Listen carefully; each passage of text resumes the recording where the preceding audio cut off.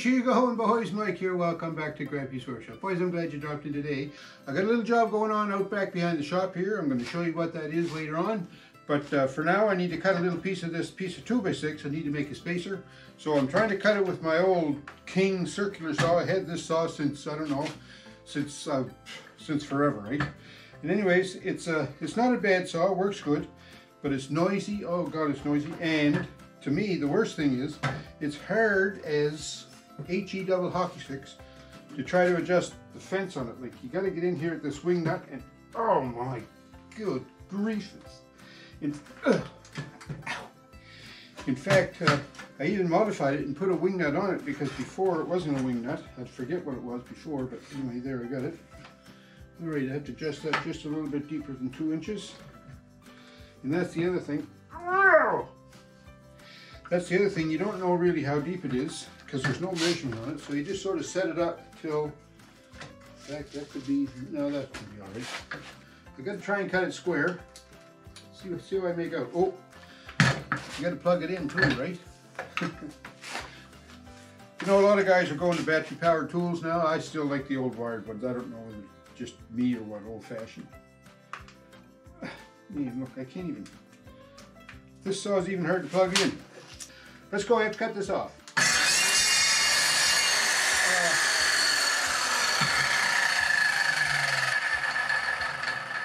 But before I cut it off, I'd like to cut it square, and that's another thing that's hard to do in this saw.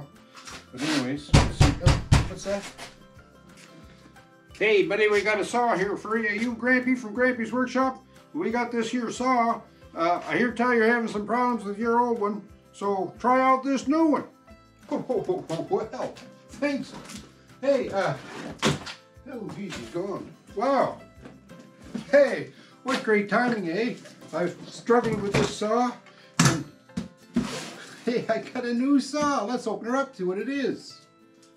So, hey, how sweet is that, eh? Getting a new saw, just when I needed it too. I tell you, boy, it must be living right. I see, just looking on the box, it's a Makita 7 1/4 inch circular saw. So geez, this is pretty neat, eh? Just when I was getting kind of at the end of my rope with that old King saw, I end up getting this puppy. There it is. It's a Makita circular saw, double insulated. There's the instruction manual, so we'll keep that handy. You never know when somebody may want to read instructions.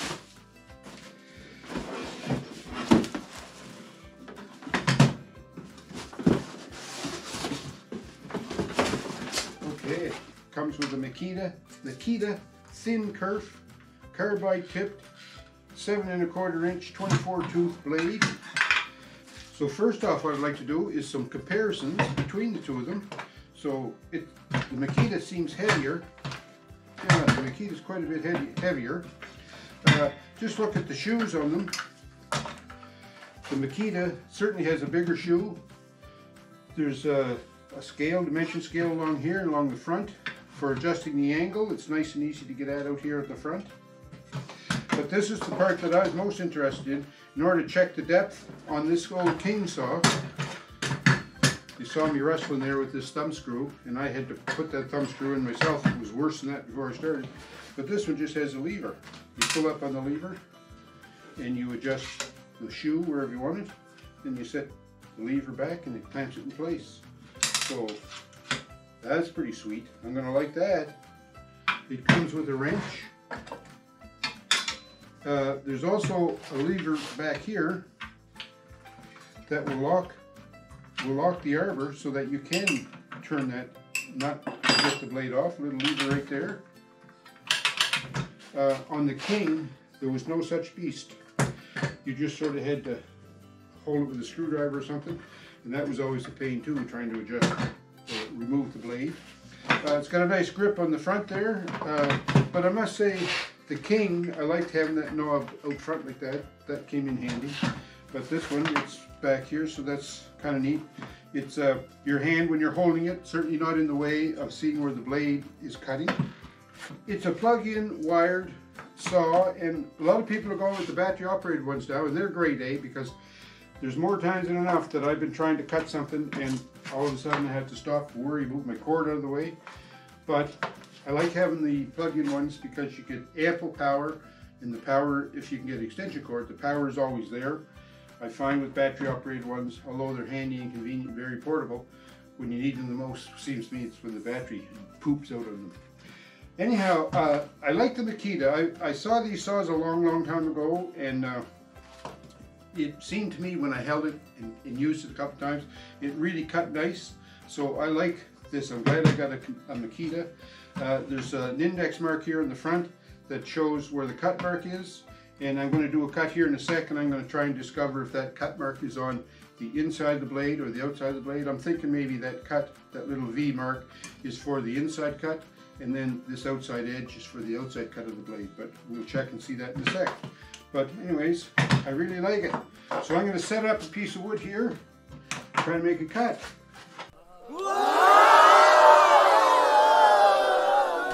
Hey, sticker time again at Grampie's Workshop. I love sticker time. And the sticker supply has been kind of drying up, but I got a letter this week from 6% Recycled. I just started watching him about a month or two ago.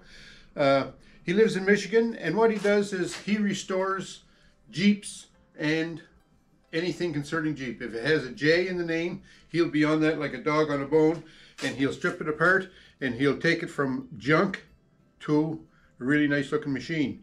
He's working on it's a Challenger and a Rambler combination. He calls it a Chambler right now. Pretty neat.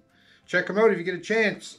I'm going to put his sticker on my sticker wall. I think I'm going to put him right here beside Backyard Maine. These stickers are always so hard to peel, it seems to me. So I like this sticker. Made near Detroit. And he's got a great little series going too. He's been going now for quite a little while, but it's Michigan Makes. And about once a month or so, he'll take a trip around the state of Michigan to different little fabrication shops and show you some of the neat things that's made in Michigan. So, you know, that's good, you know. Making stuff at home and supporting local, that's what it's all about. And I think Canada too, as a country, we have to get back into doing that too, is making stuff locally. So 6% recycled. I guess I'm going to put both the stickers right here just to kind of even up my wall. Put them next to Logan at Fab Fun. So made near Detroit and 6% recycled. He's into Jeeps and anything mechanical. Check him out. He's a good channel. Tell him Grampie sent you. Okay, I have a set, just a little 3/8 plywood set up here. So we're going to cut that, or try to. So first thing I want to do is adjust the depth. So like I was showing, easy to adjust how deep it cuts. You just flip up that lever, draw the shoe down, and I need it about that deep probably.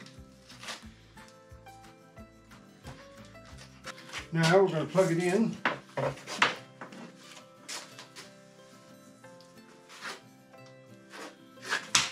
And then I'm going to try and cut this. And I'm going to start the cut by watching the blade, and then I'm going to check and see where this index mark shows up, right? So let's try it.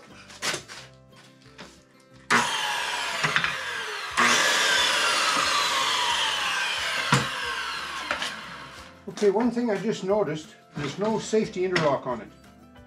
That's interesting, eh? I wouldn't think you'd be able to sell a saw like that, but having said that, I like it. But you just pull the trigger, and it goes. It's certainly not as loud as the King saw, so that might be a plus. But anyway, let's see how we make out here.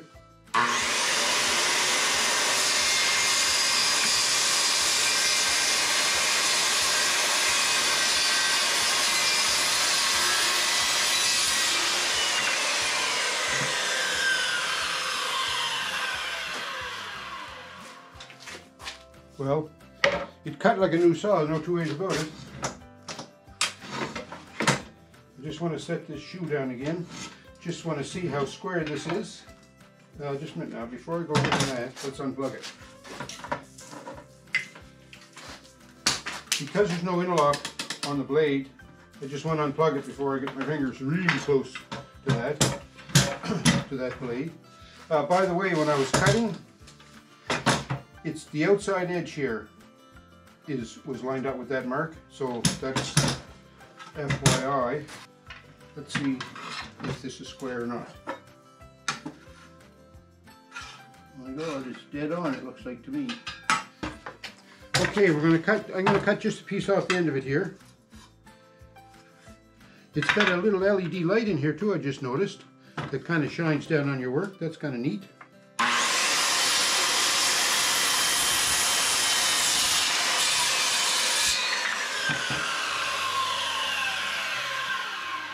It makes a nice cut. Let's see if I can cut square with it.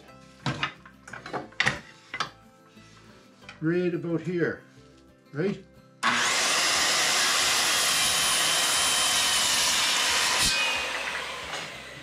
Now we'll just check that. Nice that way. Pretty nice that way. By golly. I think it's a keeper. I like it. Well, boys, oh boys, I'm going to tell you that Makita Saw is Grampie's Workshop approved. No doubt about it. It's a nice saw. I like it. You know that king saw that I have? That owes me nothing, eh? That saw is probably 25 or more years old. Yes, easily. Because, yeah, it's cut a lot of wood. So, you know, I'm not complaining about the king saw, but it just comes a time when you have to retire them, eh? And I'm glad I got this Makita. It cuts nice. You know, it's a nicely balanced saw. I found with the king saw, especially when the shoe was down, you know, when you're making a thin cut, that when you tried to start the saw on the product on the wood, it seemed to tip a lot, and I think that had to do with the width of the shoe. You notice there when I showed you the Makita shoe is a lot wider. So when I was cutting there, especially on the plywood where I had the shoe down quite low for a thin cut, narrow cut, shallow cut, as soon as I set the saw on the product, it flattened itself right out. You know, it was nice that way. And even though the Makita is heavier than the king, it's balanced nice so that as soon as you set it down, it's, you know, it's a good angle of attack for cutting. Your hand is comfortable on it. The two-handed, the knobs.